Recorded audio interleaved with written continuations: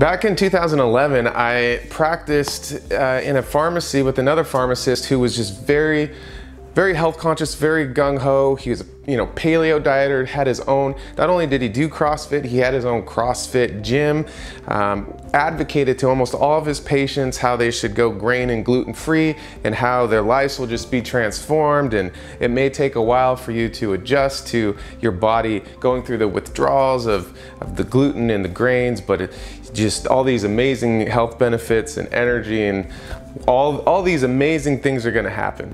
And I'm hearing him say this and I'm like, yeah, that sounds great, it's worth trying. But I just was so resistant to even trying this because it would mean that my favorite foods that I relied on for energy, like spaghetti and pizza, these are cheap foods, they give me high energy, and I just couldn't see myself living without them. So this is 2011. So it wasn't until 2015 that I just, I don't know why, just for no particular reason, I just like, let's see what happens if I just cut gluten out of my diet. And what happened out of just kind of an experiment, thinking, not even really thinking anything would happen, maybe I might feel a little bit different, it fundamentally transformed my life. It changed my life, my quality of life dramatically improved, and for reasons that I was not expecting. And in this video, I'm gonna go over my experience going gluten-free and why I remain gluten-free despite the pain in the ass that it is, to be honest. So stay tuned.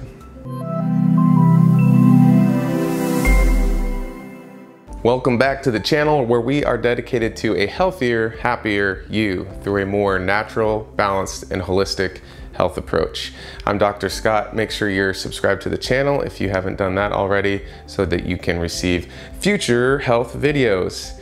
So I'm gluten-free. A lot of people have to do that out of necessity because of celiac. It is pretty obvious that what's happening. They eat something, they have incredible gut disorders, irritable bowel syndrome symptoms, doubled over in pain, just excruciating level of GI distress. That is not the case with me. When I was first introduced to the idea of gluten-free, I didn't have really any big digestion problems per se. And so I didn't think, well, what could it really do for me? So I was introduced to the idea in 2011, and it wasn't until 2015 that I just gave it a chance. So this is what it did for me. I was not expecting anything, and it was like all of a sudden, have you seen the movie Limitless? The movie with Bradley Cooper where he takes this pill called NZT, and all of a sudden it's like this cloud that he was like in this fog bank his whole life. Like everything is kind of dingy and darker, almost like tunnel vision. And then all of a sudden he takes this pill and it's like everything opens up, everything's brighter. This like cloud that's been on his head has just been removed, and he can think and process so fast, and he feels great. He feels amazing. He can take on the world. So it's not only his ability to think and process cognitively better, he also has the mood and the confidence to do more and to make things happen. So that's exactly how it felt when I went gluten-free. It felt kind of surreal that it was happening. And for the next 2 weeks, I just felt like amazing. I felt like I was manic, like I was bipolar and I was on some manic episode where I just was like super elevated, super up, like all of this, it's like I didn't even realize this dark cloud that had been like hanging over me for maybe my whole life. And I thought to myself, how much depression, anxiety, and suffering could I have avoided if I knew that this thing called gluten was affecting me in this negative way, that it was causing the majority of these issues? It just boggled my mind that we at some point, it gives me hope to think that as we're learning about these things in the future, we'll weed these things out. We'll find out that a child has a gluten sensitivity, remove that, and wow, look at this kid, like he is having maybe issues with attention, and he wasn't like socializing very well. Maybe he seemed withdrawn and a little bit depressed, or maybe he was super anxious. And you remove this protein that's in certain foods, and all of a sudden he just like thrives. You know what I mean? So that's amazing. But I didn't know why. I didn't know why in particular that was happening, why I felt so good, why all those things were eliminated. So I did some research and I found out that all of it is revolving around inflammation. And gluten, what happens is in the gut, you have these gaps that allow nutrients to enter into the bloodstream. And you have this hormone called zonulin that regulates these tight junctions or gaps in order for food to be released into the bloodstream, and once that the food is properly digested.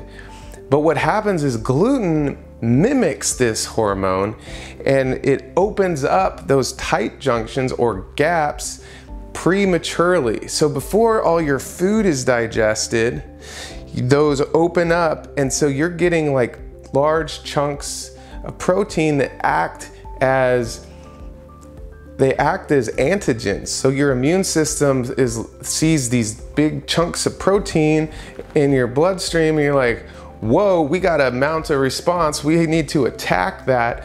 And so what happens in my particular case, this is becoming more and more discussed and open, but I still haven't heard a lot about it. So I feel like it is so important to discuss. But what happens is, for me, that crosses my blood-brain barrier. Maybe I have a weak blood-brain barrier, but so not only does the gluten open up these tight junctions in my stomach prematurely that gets into my bloodstream, that then hosts an immune response.